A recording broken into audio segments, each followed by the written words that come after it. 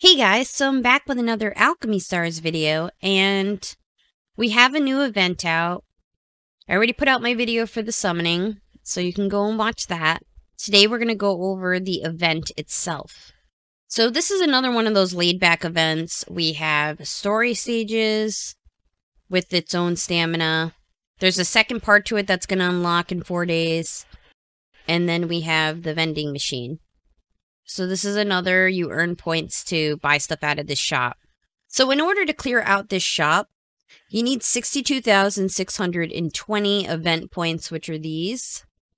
And it's the typical stuff. We have all of the unique stuff on the left here, and then the typical stuff. Ascension boxes, materials to level up your units, level up their affinity, Nidium, Sublime to level up equipment. Honestly, the most important things are the converter selection box, the star crest, and the special star flare. You definitely want to make sure you pick up the converter box because you get to pick out a 4 5-star Aurorian, so it's just a free 5-star Aurorian. And of course, it's a converter selection box. You can never get enough converters in this game. You need a lot of them so you can have multiple teams for all the different kinds of content that we have. Some events we need other teams. The Calamity Codex, you need multiple teams of each element. And the same goes for the simulation facility. You know, if you don't have them, you get to pick up one of the units you don't have. If you do have them, this is a free breakthrough for that unit, which is always beneficial for converters. This box is definitely a must-get. You always want to pick up the star crests in any of these events because this is how you break through your legendary Aurorians. You can't break through them in any other way, so you want to collect these star crests. You actually need way more of these star crests to limit break your Aurorians than just getting duplicates for your regular Aurorians, so these are very important to get. And of course, free summons. I don't know who's going to pass this up. It's 3 free summons. That's a lot of lumamber. That's 900 lumamber worth of summons, so this is definitely worth getting. And then, you know, the furniture. I always say to get all the unique stuff, including the furniture. If you don't care about furniture, you could always skip these. I always say to buy all of the unique stuff in here. And then, of course, Ascension boxes are always good for upgrading your units.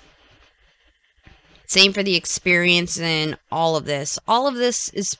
It's very easy to pick up all of this, but if you come in late to this event, or you missed some days, or any of that, for whatever reason you don't think you're going to get enough of the event currency to clear out the shop, focus on getting the converter selection box, the star crest, and the special star flare. It's actually very possible to clear out this shop, and we're going to go into that right now. So the first part of this event is the story stages. This one does have story stages. It goes all the way up until 12, and we have these special ST stages as well. They're just stories. And in total for this event, you'll get 1,450 lumamber and 4,260 of the event currency. So they already let you start off pretty well in getting a lot of event currency just by completing these stages one time, and you get a lot of lumamber as well. So for these stages, it has its own special stamina. They're called energy drinks. So the energy drinks recover at a rate of 1 per 4 hours. So basically, you're going to get 6 of these every day. You can only hold up to 30. So you don't want this to cap off. You want to be able to use these because most of your event currency is actually going to come from doing these stages. You'll also get some event currency from the daily login.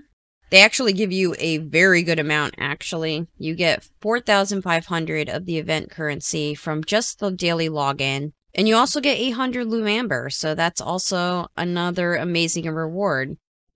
There's some recharger packs in here, which is also good. Those are great to stockpile for when you really need them.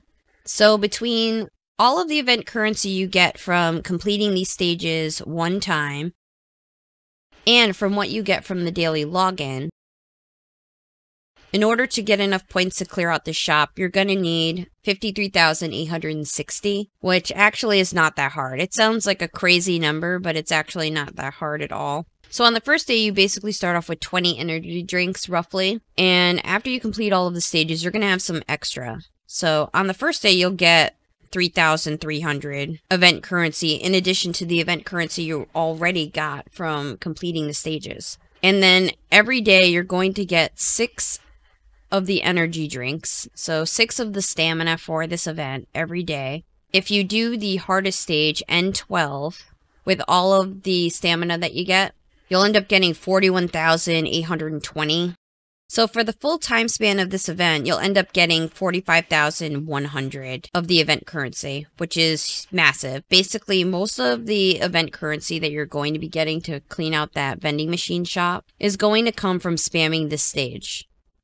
Of course, if you're newer, you can do one of the lower stages if you feel like you can't do it. They do make this easy and doable. Your Aurorians only need to be Ascension to level 10, so this is very doable for basically anyone. Even if you started new, you can easily get to this point to be able to spam this stage. Most of your currency will come from here, so you want to make sure you do not allow this to cap off, and then you come back into the story for the event and spam this. And use up the stamina that they give you so that it doesn't overcap. After this, because you're getting most of it from this, you're getting 45,100 from doing this story. So that's going to leave you 8,760 of the event currency in order to clear out the vending machine. And you basically just have to run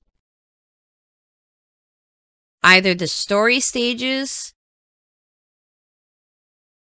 or resource stages. This stage, again, for every 1 stamina you use, you get 2 of the event currency. So you're going to get double the amount of stamina you spend as event currency.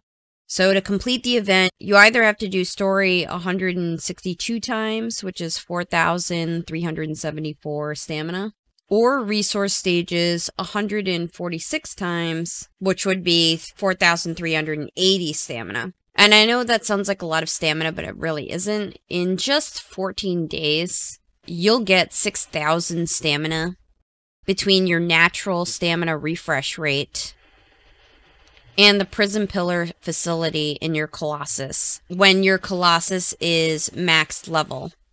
So you'll get more than enough stamina without having to use any kind of recharger packs or anything in order to get enough event currency to clear out the shop.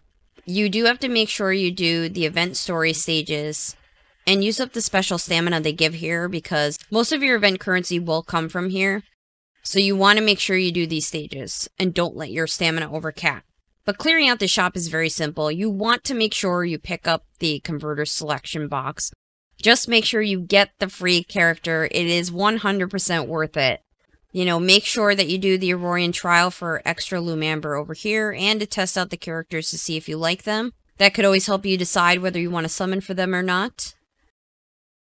As you complete the event and do all those stages, you'll be completing the special event book. So as you use your prism for the event and all of that, you'll be completing all of the stuff, as well as spending ancient coins. They really encourage you with this special event book to clear out the shop. And it's very simple to do because of how they did it and the fact that the story stages have their own stamina. So you don't even have to use your stamina for this. You can continue using your stamina to build out your characters. So this is a very doable event. You should be able to buy everything from the vending machine. It's just another laid-back event that allows you to continue building out your units. It's possible that a harder event is coming up, which is why they're giving us all this time to build our characters. When they do a hard event, they're very hard, and you need a lot of units to be able to do them. So you do want to make sure you continue building out your characters. And a lot of these shops that they have for these events help you build up your characters. This is stuff you're not going to have to farm, because you're just inherently getting these passively by farming. So this is just all extra stuff you're getting. So make sure you get in and do this event. So I hope you found this video helpful. Thank you so much for watching. Please like, comment, and subscribe, and I'll see you soon. Bye.